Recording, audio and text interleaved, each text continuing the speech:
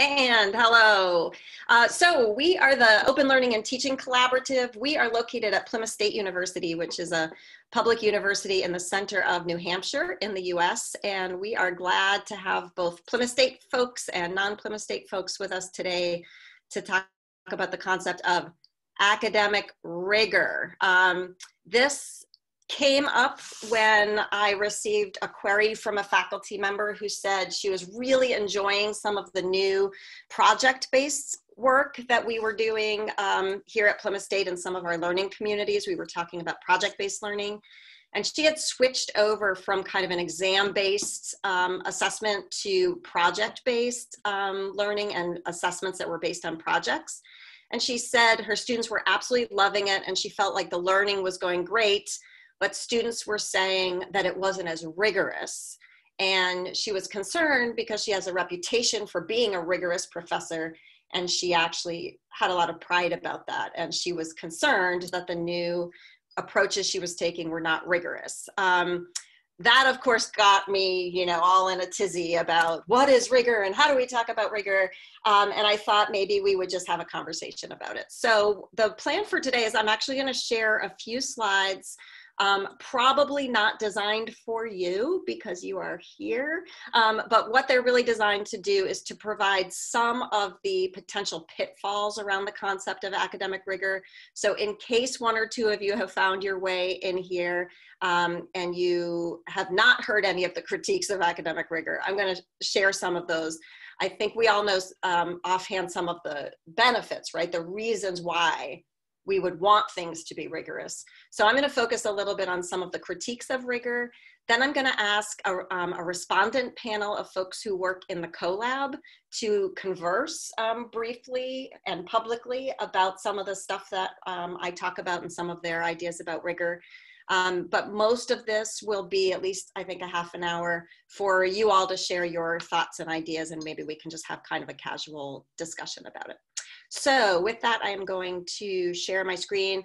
Martha and other folks can monitor the chat, so feel free to be using that. I probably won't really see it, and I'm just going to kind of steamroll through the slides because there's not that many of them, and I think it'll be quicker. But don't hesitate to log your ideas in there as we go, or questions for later. So first of all, if you need this slide deck, particularly for accessibility reasons, there is a Google Doc that you can follow along with at bit.ly/death-of-rigor. And if you know Bitly, you know that it's case sensitive, so all lowercase. That will help a little bit, I think, for folks who need that. But also, we will put this in the chat at some point and give you access to this so you can all have that slide deck at some point.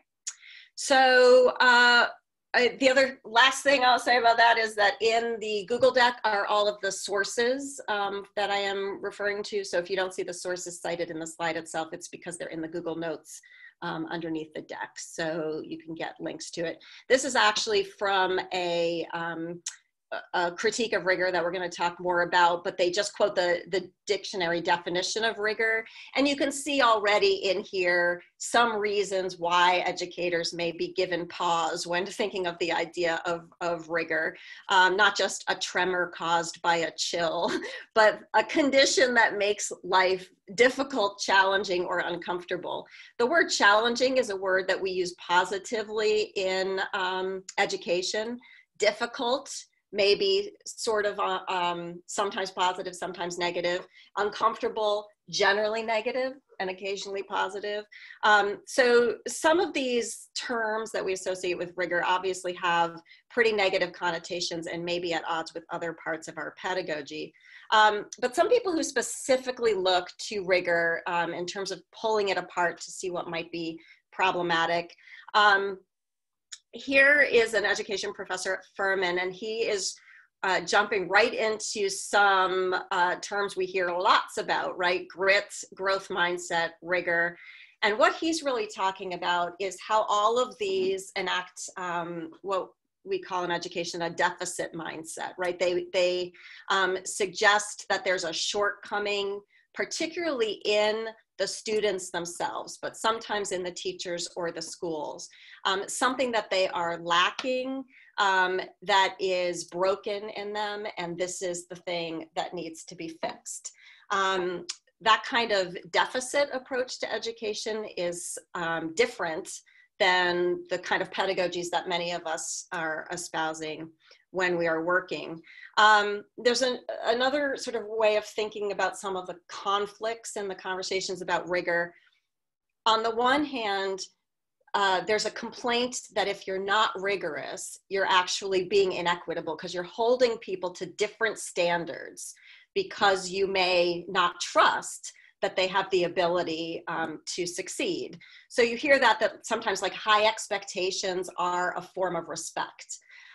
This is actually data from the state of Florida, where they set reading benchmarks in 2018 that were different by race. And they got a lot of pushback on this by setting the benchmarks, for example, lower for African Americans than they did for whites. This one is in reading in particular. So people say by decreasing those expectations and a decrease in, that there's a related decrease in rigor, and that these actually lead to inequities. On the other side, there are people who talk about inequitable conditions, things like in standardized testing. So you may be aware of a massive lawsuit going on right now in California, where they've basically said that the SAT and ACT tests are inequitable when it comes to class and race. And therefore, California students should not be required to take these when they are applying to colleges. This is a sort of oppositional view that says so if you hold everybody to the exact same standards, you will see that, for example, African-American students will test lower. And instead of decreasing those standards, you should actually take a look at the tests. All of these are conversations in some ways about where inequity lives when you're talking about the challenges of rigor.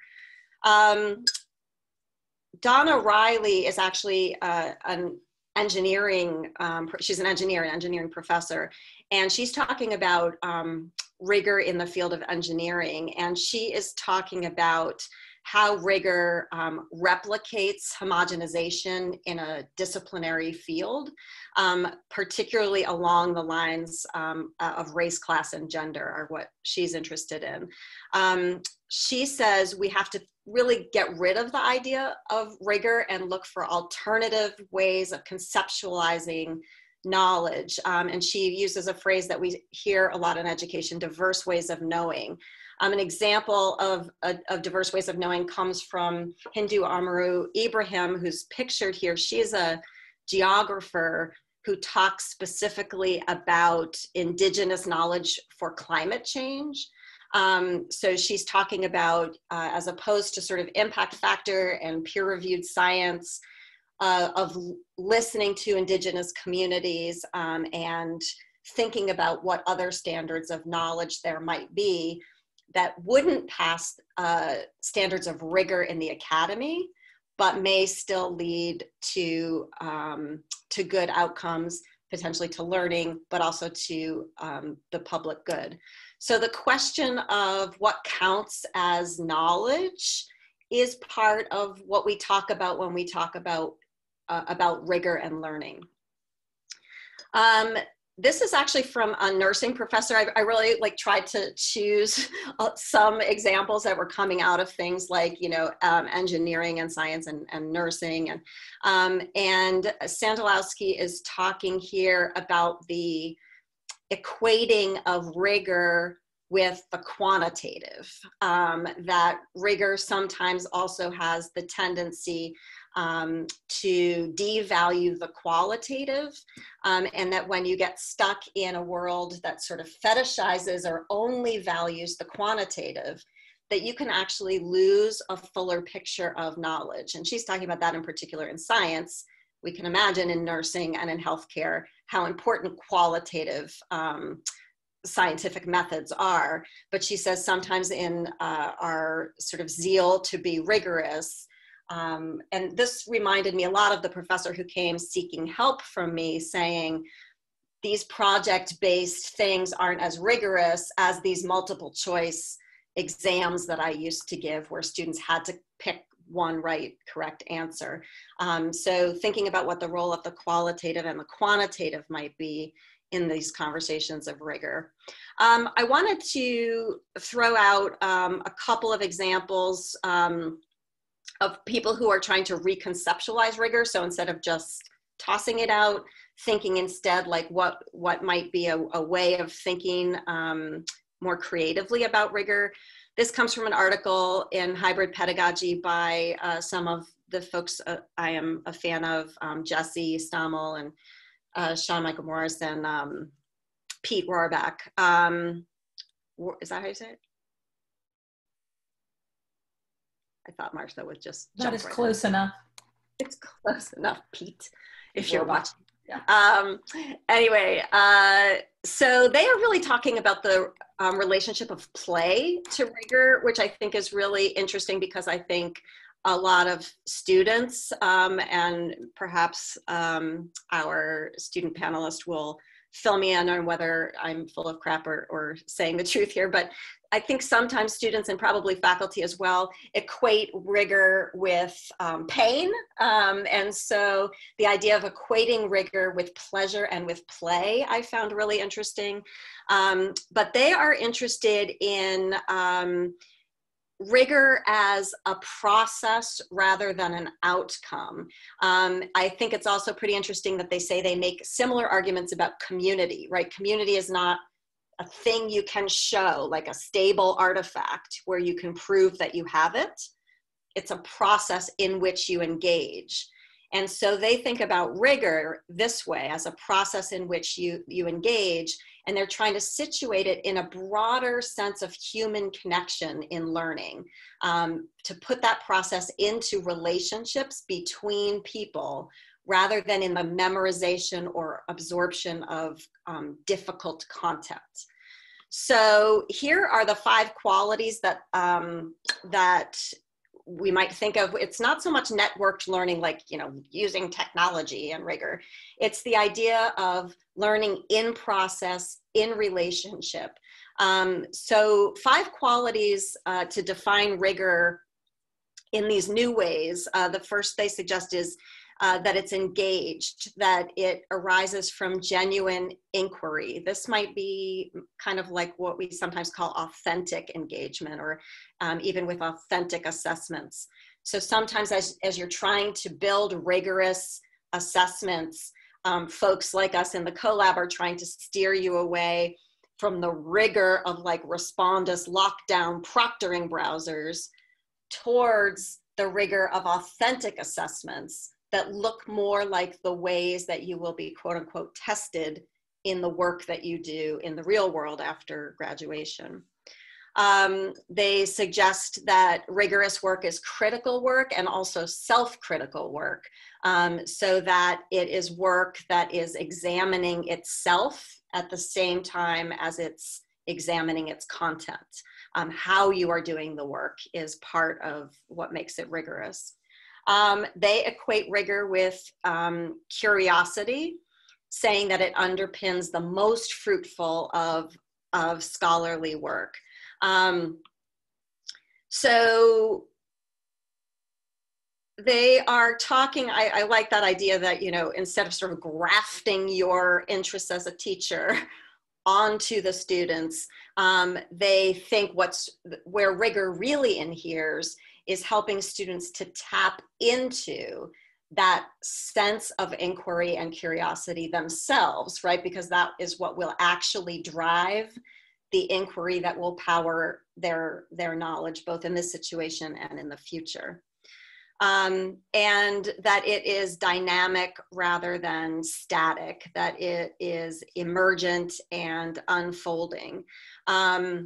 I think it's a really interesting question whether something that is completely static and unchanging can even be truly rigorous? What is the role of the idea of something growing? How does that relate to our concepts of rigor? And what benefits might there be for learners if we thought about rigor more in this process way rather than in the mastery of content way that we're used to? And this last one I think is a surprising term, but it's interesting once you look at it. They say that rigor is derivative. And we're used to saying like, oh my God, you're so derivative. It's not really a positive thing, but the way they're talking about it is really more about the relationship between scholars and scholarly work. The idea that no matter what think you are thinking, that think is derived from another think that, you know, was thought by someone else at some point, helping students to understand themselves as part of that scholarly conversation so that they understand their sources and the importance of their sources and where their information is coming from and how they're building on it. And they also feel that freedom to move it in new directions, right? So to be derivative also means you are making a new thing, right? So in order to derive something, you both understand your source and you move to something else. So I presented that stuff not because like that's all people say about rigor, but those are some of the key bristles that the bristly people have had about why we shouldn't automatically believe that something that is rigorous is good for education. Two of my colleagues in the CoLab have actually written and thought pretty extensively about the idea of rigor. I especially like this quote here from Martha Burtis because we mined that back from 2006, which is a super cruel thing to do to anyone, to pull out a blog from 2006 and then throw it back in their faces. But that is what Martha said about rigor when she was really basically writing a defense of rigor, but also trying to figure out the relationship between rigor and perfectionism and how she could be rigorous without falling into some of the traps she was identifying. Matt Cheney, some of you know, has done lots of work recently thinking about cruelty-free syllabi in particular. And this is some of the work actually from like 2019, 2020. So more recent on Matt's end, where he's really been thinking about the role of things like discipline, rigor, and truthfully cruelty in how we structure our courses. So it seemed like a no-brainer to me to ask Martha and Matt to weigh in and talk a little bit about rigor. But I also want to introduce you to one other person, which is Natalie Smith. Natalie also works in the CoLab with us, and I'm going to ask these three folks to introduce themselves briefly before they just have kind of a roundtable discussion. And I will start with Natalie. Can you just tell us who you are and what you do in the world, Natalie? Of course. I'm Natalie. I'm a second year here at PSU, currently studying accounting, but I'm not sure exactly where I want to go with that. Awesome. And Matt and Martha, I'll have you introduce yourselves and then just take it away. I'm Martha Burtis. I am the learning and teaching developer here at the CoLab. So I work a lot with faculty and students on new approaches to thinking about teaching and learning. Matt, go for it. And I'm Matt Cheney. I'm Director of Interdisciplinary Studies here at Plymouth State. Interdisciplinary Studies is a program that allows students to create their own majors by bringing together elements of other majors across the university. And I guess we're here to talk about rigor. I don't know how you guys feel about this. I would like to start with a brief defense of Martha from circa 2006. Because I was thinking a lot about this when Robin put up the very first-ish slide with a definition of rigor.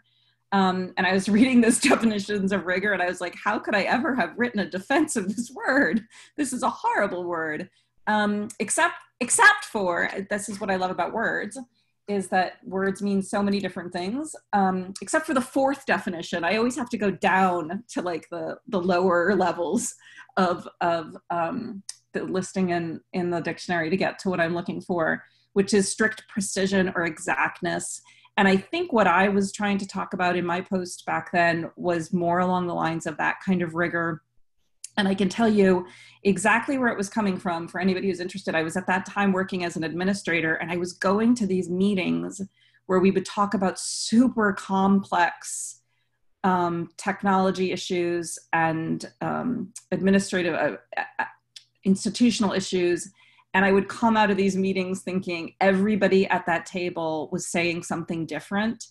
And we all pretended that we were saying the same thing and in agreement. And we made decisions based on all of that not meeting up in the same place. And it was really horrifying to me. I felt like there's no rigor to this conversation. We're letting ourselves off the hook. We're not really committing ourselves to, and I think I talk in that larger post about rigor as a commitment to rigor and drilling down into those difficult conversations.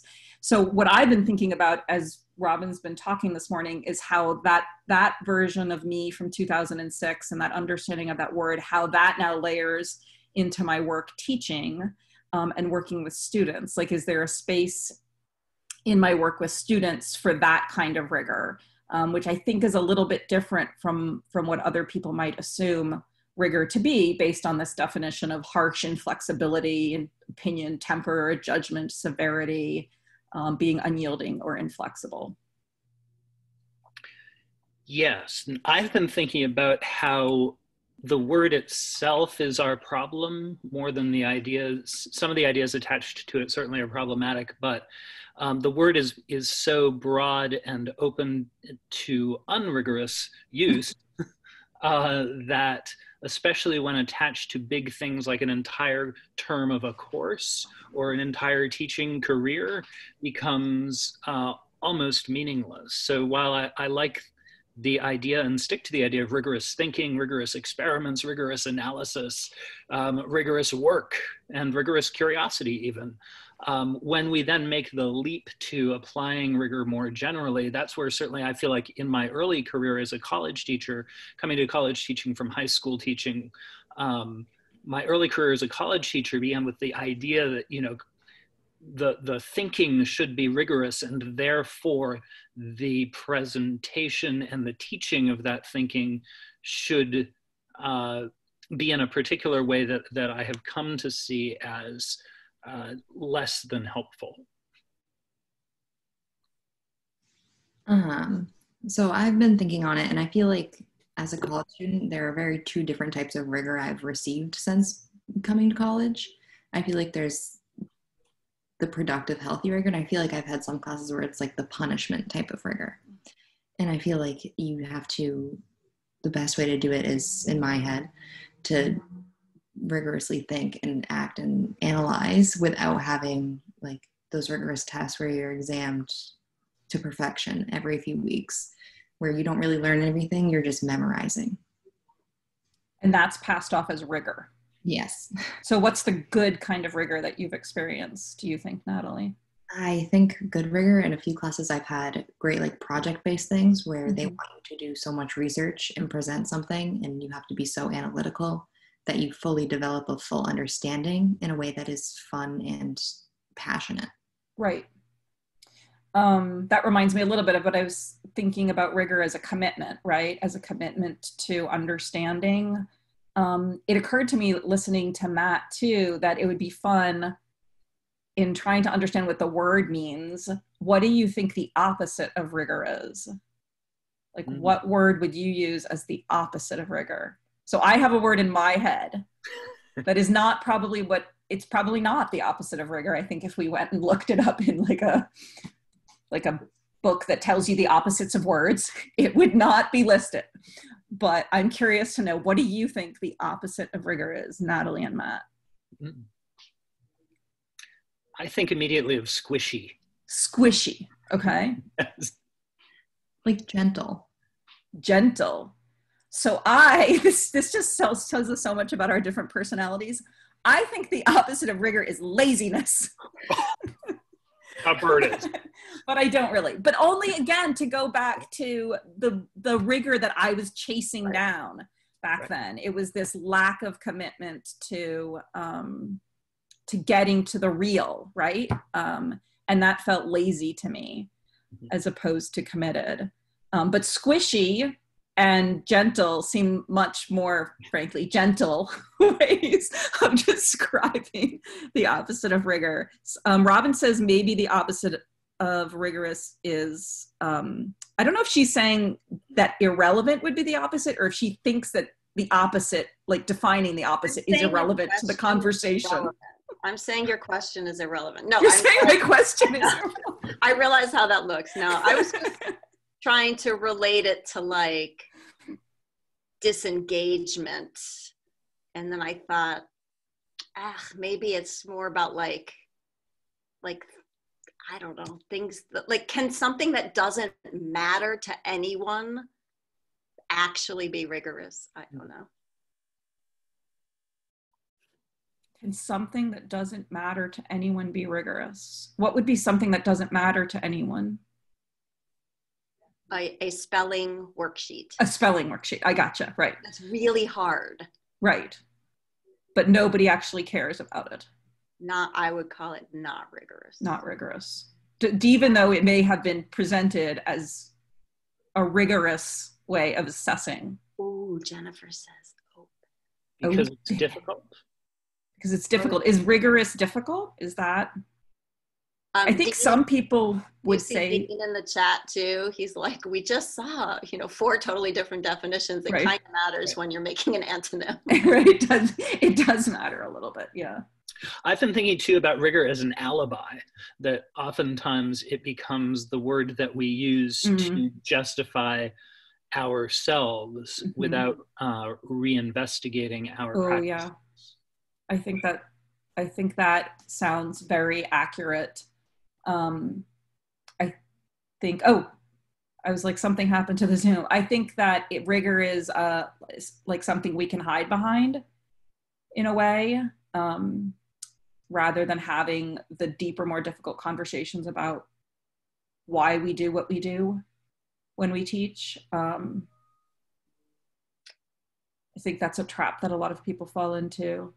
I wanted to, Robin talked a little bit about this inequity issue around rigor as well. And Matt, I was wondering if you have any thoughts about that in your experiences, seeing as you feel like you've kind of traversed a trajectory here from where you started to where you've ended up. Do you feel like any of the practices that maybe you embraced previously that would be determined as rigorous also you chose because it felt more equitable? Yes, sometimes. But I think, with the question of equity, what comes up for me is we know that education is distributed unevenly in all sorts of different ways. And so what kind of education is our rigor, our idea of rigor coming out of, and who's it being applied to, and who has the choice, who has the freedom to choose that rigor and to define that rigor, all of which are questions that get into inequities. Certainly when I began, I thought, I don't know if I thought about equity so much as I thought about, here we are at a place where we have all chosen to be in college. We are all going to now strive for a goal that is hard to reach, and that striving will strengthen and educate us. And I think that by focusing in that way and by framing my idea of teaching in that particular mode, it left out the question of what are the pieces in place to help people reach toward those goals rather than just the setting of them. And also it lacked an investigation of the inherent value and usefulness of the goals that I solely unilaterally set. So I think what I worked toward was thinking about equity, not just in terms of, well, thinking about equity as the distribution of power within the classroom and the distribution of knowledge and authority. Because I realized I didn't actually want to be the authority in the classroom, even though that was the role I was assuming, because that was what I had inherited as an idea of what a college teacher is. What I really wanted to do was create an environment for learning. And I think that there's a way, I suppose, an environment for learning can itself be rigorous. Oh yeah, right. But that gets into community building within that environment. Right. What does a rigorous community look like? Would be interesting. It also made, as you were talking, it also made me think about the interplay between rigor and fairness. Right. And how frequently we point to rigor as a tool we use to achieve fairness.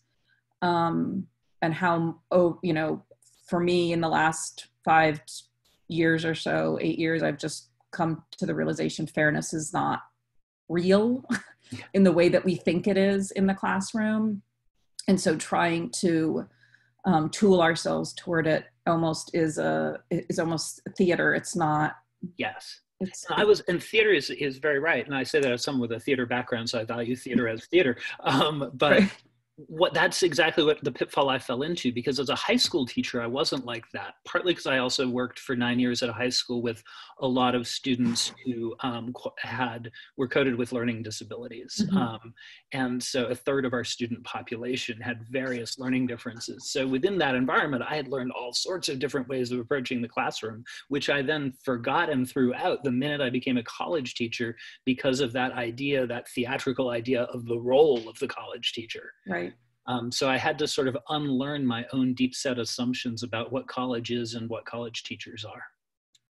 Right. Even after you had chosen that was what you wanted to do. Right. Natalie, it occurs to me, I'm thinking a little bit about this and how it plays from the continuum of high school through to college. Mm-hmm. And I think you had didn't you have a kind of non-traditional couple of years in high school? Yeah, so I left traditional high school at the end of my sophomore year and went to a charter school instead. Okay. And did you do a bunch online? Am I remembering that correctly? Yes, I did all my charter school work online. Yeah. So can you talk about, do you feel like how would you describe how rigor played out in that part of your education? Was it? I feel like traditional high school was a lot more rigorous in the way of sit in your box, do this paper. Right. As especially when you're someone who wants to learn, as everyone in college is as they come here, it's a lot more beneficial to be rigorous within yourself and to kind of push yourself to do the work and have that pure curiosity.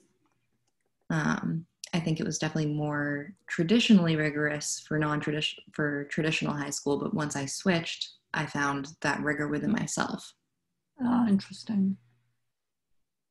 I think the way we had planned it was just to let this sort of spill into a larger conversation. So I know these guys will continue having contributions, but I'd like to invite anybody who wants to participate. You can obviously keep on using the chat, absolutely, but feel free to turn your videos on or leave them off and unmute and just jump in. We're I think 11 of us now, so it's definitely doable to just have a conversation. Is there anybody new who wants to weigh in on some of this?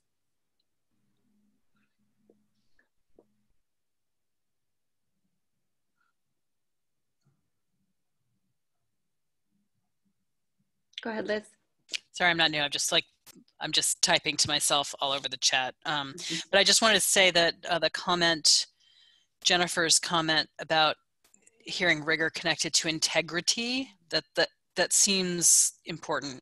I'm not exactly sure what else to say about it, although it makes me think of this idea of like academic integrity, which is this other way of talking about, I think what was on one of your slides, Robin, and talked about in a more helpful way, this idea of kind of the derivation and the idea of like joining a conversation, right? Because like if I want to charitably interpret our academic integrity policy on plagiarism and cheating, right, it's like, okay, well, we want to teach, like the positive spin is like this is about how to join the conversation in ethical and productive ways, right? But of course that's not how integrity, and therefore I think the rigor and also fairness questions in academic integrity get deployed. So it seemed like, I think that connection feels important to me also because it's I guess in my head, this connection between like what's happening in classrooms and how we design curricula, but then also policies that are sort of co-curricular. So I don't know, I just wanted to comment that I thought that word was really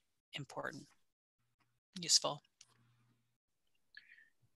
Yes, and if you've ever sat on an academic integrity panel as either a student or a faculty member, you know that it does not feel particularly welcoming, and it feels much more like interrogation and punishment. Mm.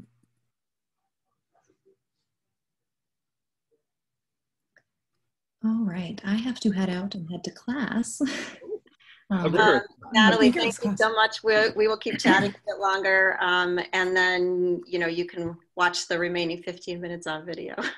Thank you so much, and have a good class. Thank you. Bye. Bye. Duty calls. Yeah. So other folks, feel free to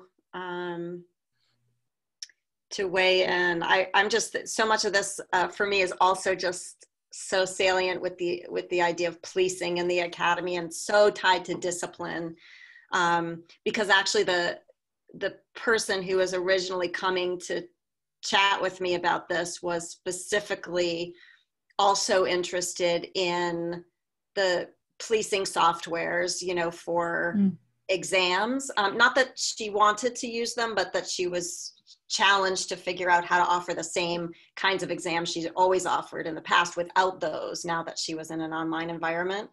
And the idea that somehow those kinds of policed environments where integrity lives are related to rigor, to academic rigor. And, the idea that all of that is tied up with the pun on an academic discipline is not lost on me. And I just wonder, like, when we talk about like interdisciplinarity, which is such a buzzword and everybody's interested in it, I wonder how much the fears and the backlashes that sometimes come up against interdisciplinarity and territorialism and all of that stuff are related to the fact that we don't really understand what an academy looks like without discipline, without policing, and without like a lot of, it's not just rules, it's control, right? Control.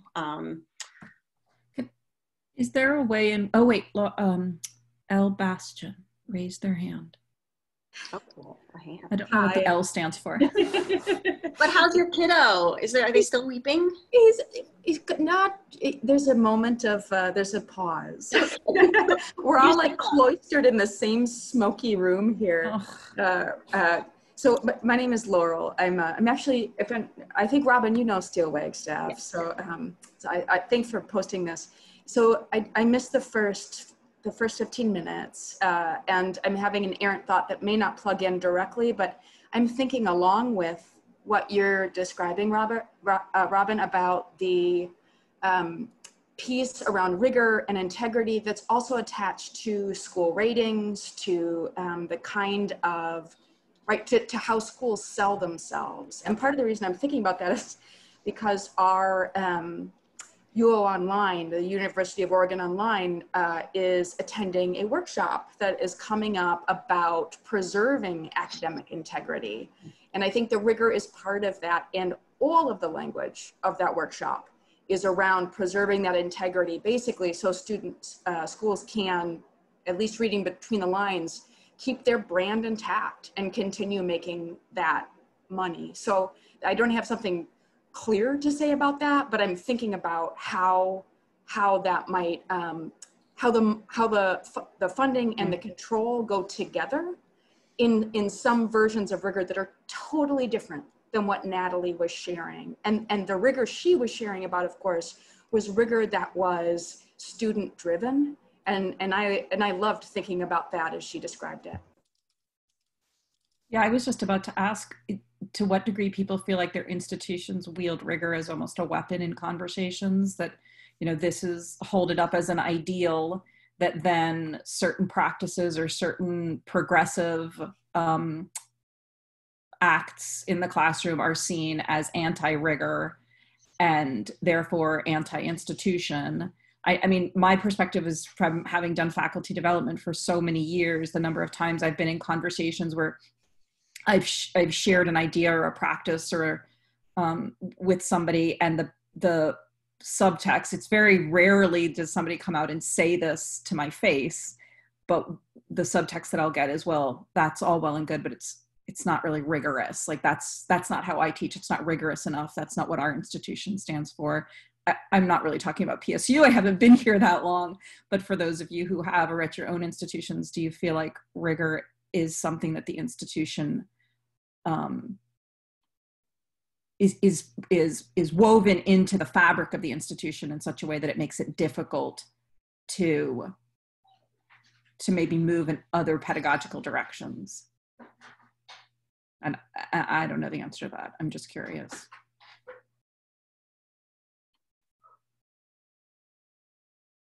Maybe I'm the only one who's curious about that. So I will say one other thing that this is one of the reasons I wanted to hear about Natalie's experience with high school is I went to this high school in Virginia that was a magnet school that you had to apply to get into. It's incredibly difficult to get into now. And I'm part of the alumni groups on Facebook, and they're going through a complete kind of overhaul they're trying to go through a complete overhaul of the admissions for this high school, because something like I don't think any Black students were admitted this cycle for the school. And it's incredibly complicated because in the years since I've left, the racial mix of the school has shifted primarily to Asian American students. It's almost 80% Asian American students now. The rest are basically white, and then there's a small number of Latinx and Black students at the school and other races. And so they're trying to fix this with the admissions, and the backlash almost entirely has been people saying we're kind of de-rigifying admissions to Jefferson, that we were rigorous, and what this will do is turn us into an unrigorous school, and that's what we've always stood for. And it's really interesting to watch from the sidelines of this, because there's a lot coded in that word when they're using it that way that nobody really wants to necessarily address or come out and say. And it's tied up, like I said, into the fabric and the identity of the institution. I experienced that very much at the last high school I worked at for 1 year, where I had arrived a few years after a new principal who had opened up their selections and allowed in students who previously would not have been allowed in. And that was hugely controversial with the older faculty and alumni, because they felt like it had watered down and ruined the school to have people, to have a more diverse student body allowed in. It was an extraordinary experience. It's in our instance, what's really interesting, at least in the circles that I'm in, the pushback is not from alumni. Alumni are actually pushing for this change. The pushback is from the parents of current students. Yes, because the diploma once meant something and now it doesn't. Yeah. Mm-hmm. And they're the ones who are experiencing it right now, and what they see as a loss, of status for themselves and their students, their children. But it definitely feels like in the admissions, in the admissions process, very often rigor is held up as an ideal for an institution. I mean, and in addition to all of this sort of inherent like racism and classism and all of this stuff, I think, this is what, like in the slide deck, Riley and Ibrahim sort of talk and work on, like what are the effects on knowledge and therefore on the public good when you're basically setting your standards of achievement by matching, right? By replicating, replication, right? Yeah. Which is sort of, I mean, the phrase status quo becomes so resonant here, and you're not just talking about status quo in sort of the demographics of your institution, you're talking about status quo in knowledge, which is sort of like anti-rigorous. I think it goes back to what those other folks are talking about, why dynamism and process becomes so important, because otherwise you don't have the ability to grow knowledge, So that's the part that, I have a high schooler who is involved in some online learning in these competency-based curricula that are mastery-based. And, you know, how much do I say in a recorded thing? But it's not very hard to game the system on these mastery-based things that think they are very rigorous, you know, because they are forcing you to memorize like every bone in the body, which can easily be found in like many places. So I also just, when I look at that, like any sixth grader can see how easy it is to game the rigor when the rigor is regurgitative like that, you know? And so it's not just the effects on like people's lived experiences, it's also the effect on knowledge, which, you know, right now is no secret that whatever happens in our knowledge communities is gonna have a pretty direct impact on, say, public health, for example. It's just one example, right? So I definitely think so in the chat, there has been rigor and I can't even, regurgitation. Regurgitation. Anyway, we'll take a couple more comments if people want. And then I also think it's not a bad idea to end just a few minutes before noon because all of your next Zooms probably start at noon. Liz, a few minutes before 1. Oh, no, we're going to go back in time. Oh, can we go back to 2019? Your free hour. No, yeah, before 1. I thought you were raising your hand. You know, I haven't learned the time travel function in Zoom, though. That's a very cool option. I was just talking about time travel yesterday with who? Martha? Someone. Oh, yeah. Probably me. I talk about it all Martha the time these days. I'm not even going to get into it. This might be a time for ending. It's not very rigorous. Does anybody have any parting comments or questions they want to throw out to anybody want to defend rigor? I just, like right now, the rubber's finally hitting the road. Like I think my composition students have spent a lot of time for various reasons, I'm not blaming them for this, not believing the ungrading. Like just straight up, like it washes past them because it's so, I think, just strange. And I've had more than one conversation with students who are like, I mean, essentially, I'm paraphrasing a bit, who are like, it's your job to sort and rank me. Yes, I know. Like it's your job to deduct points so I won't hand in things late. And I'm like, what am I paying you for? Right? It's just, I'm mentioning it only like, not because not because I didn't expect it even, not because it hasn't happened before, but it's just like literally what's happening this week in comp. It's like suddenly they're like, but oh God, I'm so sorry I handed this in late. I'm like, okay, like just hand it, and this disbelief, this learned disbelief. And that brings me to that whole other thing too about, I think maybe Matt, somebody mentioned this about yes, Matt, about what you perceive as rigor in your own job as a teacher, right? For example, if I am not killing myself with grading and wanting to die at every moment because I am so depressed at the stacks of work that I have to do, then I'm not doing my job, right? Which is a thing people also face when they ungrade in certain ways. So yeah, yeah, go ahead, Martha. I will say, similar to Liz's experience, I am currently homeschooling a 7th grader who, like the first week of homeschooling, I assigned this video to him and he asked me a question about it. And I was like, I don't know, I haven't watched it. And he was like, what do you mean you haven't watched it? You're my teacher. I was like, I'm not a 7th grade teacher. I'm having to unschooling is a whole thing, but like, it is so fascinating. This is a kid who like curiosity drips out of him. But as soon as we're in school mode, he gets so agitated and anxious, and having to kind of retune him to, like, today he only got half of one thing done because he was really struggling with it. He was so down on himself at the end. And I was like, kid, we're homeschooling. Like, there's no grade. Nobody's going to get in trouble. We'll just pick up where we left off tomorrow. It's just really, really interesting how deeply ingrained that is in our students. And to them, that's probably rigor, I just want to say thank you for this. I don't want to say I thought about canceling this, but there were moments where I looked at my calendar and I thought, the world is on fire. why are we talking about this right now? But I think it's really helpful, at least to me psychologically, to pause with some of the other really urgent concerns that are happening and just check in as teachers and build some connections across our practices. So I want to thank you so much for coming.